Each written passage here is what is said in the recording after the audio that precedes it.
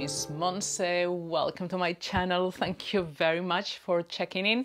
This is going to be a warm-up for runners, or for those of us who perhaps don't consider ourselves runners, but started running maybe during the pandemic to relieve stress. Yoga and running are very good complementary practices. So if you could do these stretches before you go for a run or a long walk, you might find the benefits of it. You might find your run becomes a bit easier and less injury prone as well. So we're going to start on our knees, sitting on your knees. We're going to start with a child pose. You can open your knees as much as you like to, and then just come forward. And we're going to start by simply checking with our breath. So as you know, if you're running, you need to have it's nice to have some control of the breath. So bring the forehead to the floor. If the forehead doesn't reach the floor, that's fine. You can also, sometimes I like putting my arms like a cushion in front of me, so supporting my forehead. Try to reach the heels with your hips, and then start checking in with your breath. In this posture, it's much easier. It's really easy to notice the breath going low into your lower back, your ribs. Try to see if you can feel it in your ribs, abdomen. And start, in yoga is called Samabriti, equal inhale and equal exhale. Trying to find equilibrium, balance, stability. Inhaling for 4 and exhaling for 4, or perhaps, depends, could be inhaling for 3 or for 5. It's up to you. Experiment, see how you feel today. But yeah, trying to make the inhale and the exhale equal length. Just noticing, checking in with the breath. Increasing our breath capacity and starting to prepare the body for the run. One more breath.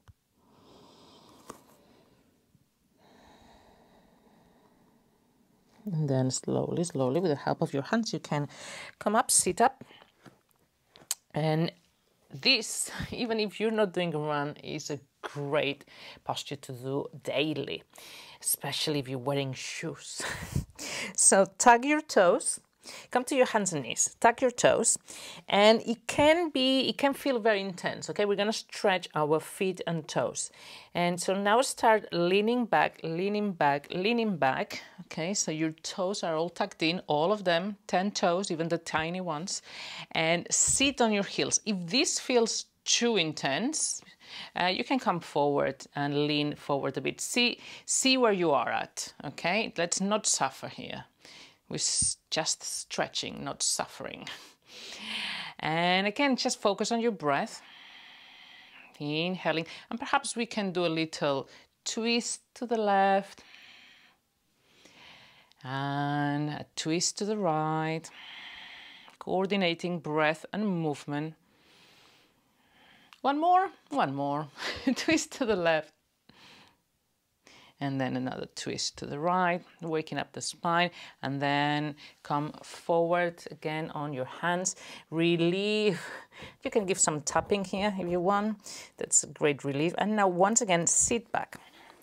Okay, so we stretch the back of the feet. Now we're going to stretch the front of the ankles, feet, and shins. So I remember when I first started running, and had some shin pain, and it was very, very unbearable. So come back, bring your hands behind you, open the chest, lean as back as you can, open the chest, and then lift the knees up. You'll notice a big stretch on the top of the feet, ankles, and perhaps chin. Breathe here for a moment. If you want to challenge yourself, you can do no hands up, but you don't have to. Another day, and then come forward. Awesome.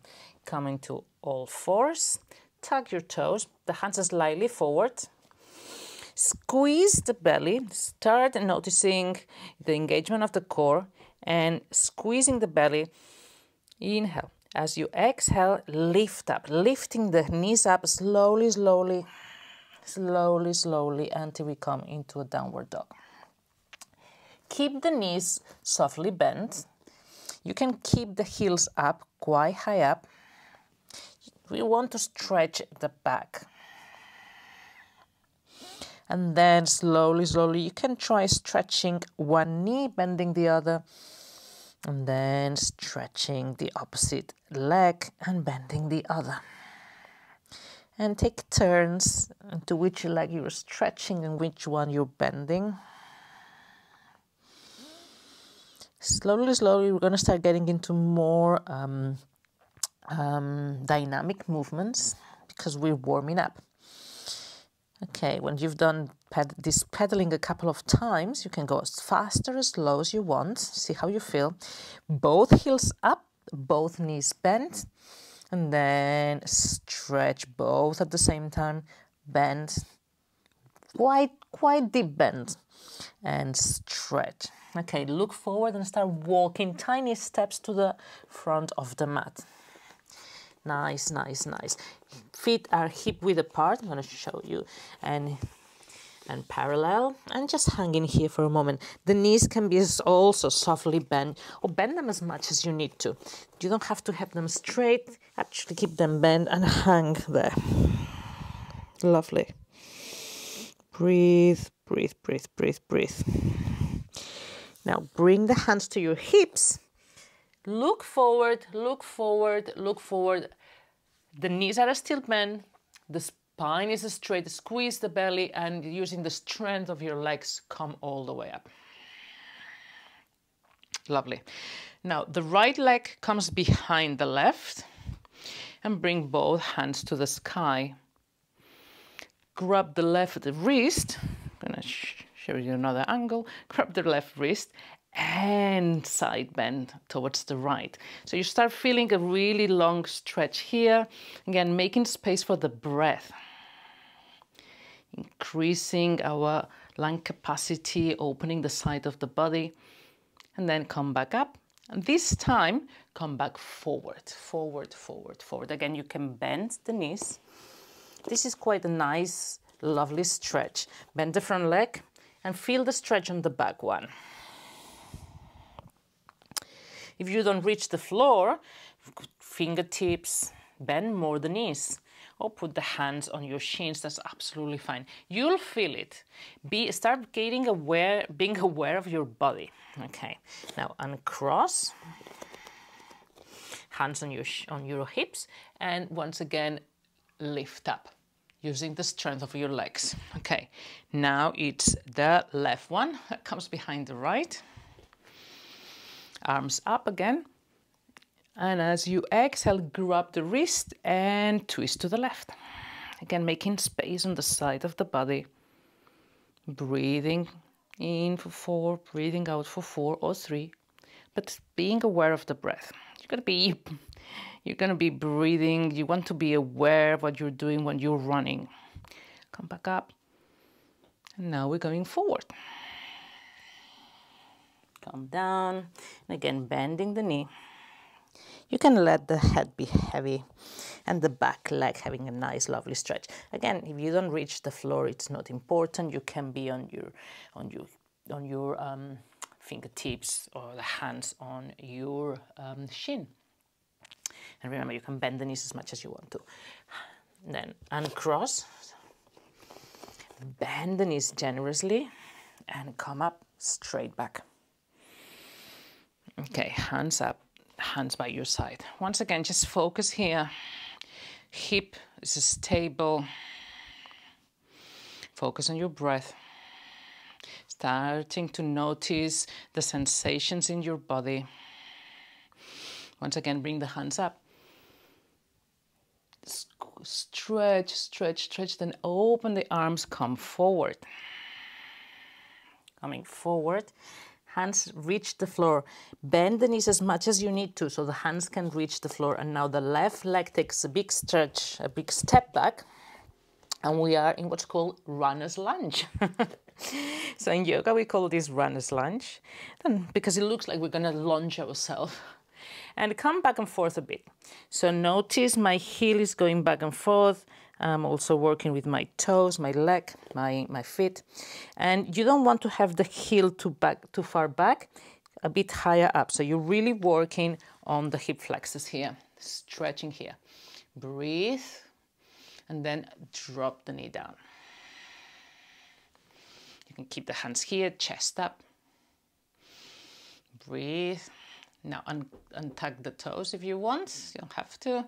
And as you exhale, stretch the front leg, lift the toes. Inhale forward again and lift the chest. So we're really noticing it here. Exhale, stretch. You don't have to stretch the leg completely, it can be bent. The toes are up. You'll feel it. Inhale forward, 2. I'm gonna do 2 more. 3. Opening the chest, and 4. Forward, 1 more time. 5. Stay here for a breath. And again, you don't have to keep it straight, keep it slightly bent. Notice when you feel it, start dropping into your body, noticing what it demands. Then come forward. Now both hands are inside and walk the foot to the outside of the mat or quite wide. If you don't have a mat, it doesn't matter. Quite wide. And I'm gonna show you from like an angle. Okay, so you will have the hands here. The foot is quite open. And you can start opening the knee by resting on the outside edge of the foot. You can keep the hands here, really opening, stretching this part. If you have the flexibility, you can bring the elbows down. You don't have to. Breathe. And then come back up. Come back up. Put now the foot between your hands. Lift once again, runner's lunge, and come into that downward dog. Push the hands against the floor, bend the knees, stretch the back, and then once again walk to the top of the mat. Breathe, let go here, and now it's the right leg that goes back. Runner's legs with the right, left foot in front. And once again, we move back and forth just by moving the heel back and forth. And now the heel is quite high up. And notice the difference. Notice the stretch in your hip flexor. Breathe here. Knee down, chest up. You can keep the hands down on the floor. You can bring them here. See how you feel. Every day will be different. Inhale here, and now again, working with the breath. Exhale, lean back, toes up. Inhale forward, open the chest. Exhale, lean back, toes up. 2. Inhale forward, exhale. Inhale forward. Notice how you go further each time. Exhale, 4. Inhale. And exhale, 5. Take here for 1 breath. And again, just notice we are all different. It's almost as if you wanted to see what's behind on the sole of your feet. Ooh, what's that? Just notice the stretch. Come forward. And once again, walk the foot outside the mat or quite wide. Both hands are in. And lean on the outside edge of the foot. So you're opening here. And you can start high up here. Or if you find the flexibility, you can bring 1 elbow down, perhaps 2 elbows down. You don't have to. Experiment, okay?